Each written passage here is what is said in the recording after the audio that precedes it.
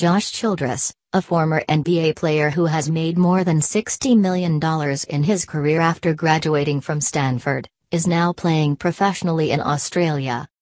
During an interview with Grit Media, Childress was asked how professional athletes go broke.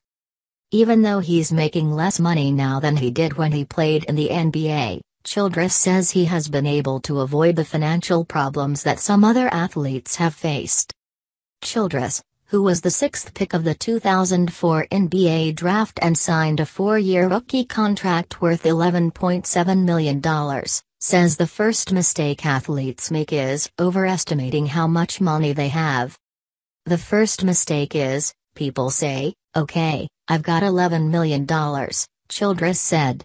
You've got $5 million after taxes, over 4 years. So that $1 million house that you thought you had $11 million, that you had $10 million more, that house then becomes more expensive.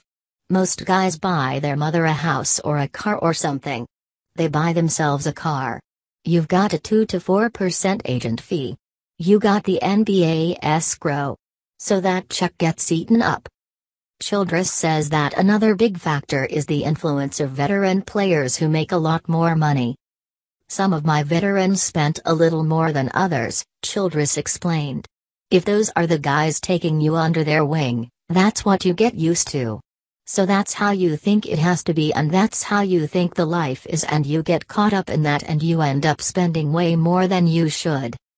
Childress says he did fall into a similar pattern in his career, but was able to keep his spending in check.